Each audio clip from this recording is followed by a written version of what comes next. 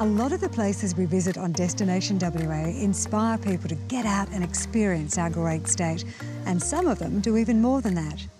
Caversham Wildlife Park, just 30 minutes drive to the north of Perth CBD, does both. It is a destination and a great way to experience the best of our state and country in less than a day.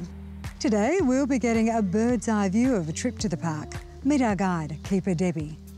Birds can be really tricky to spot in the wild. Many of them have fantastic camouflage, like the barking owl, the sooty owl, and even the wedge-tailed eagle.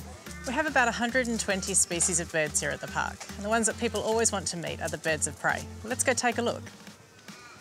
At Caversham, they're pretty easy to find. In fact, the best way to see them is at the bird of prey station, which the team is just setting up now.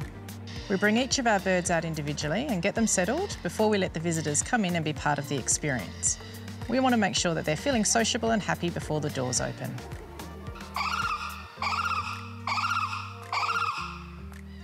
You may not think you can get a kookaburra to do that on command, but in fact you can, and it's actually pretty hard to keep him quiet.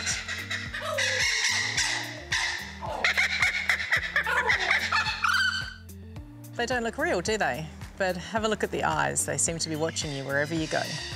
In fact, their eyes are far more sensitive than ours, and this barking owl here can spot her prey at about 500 metres away.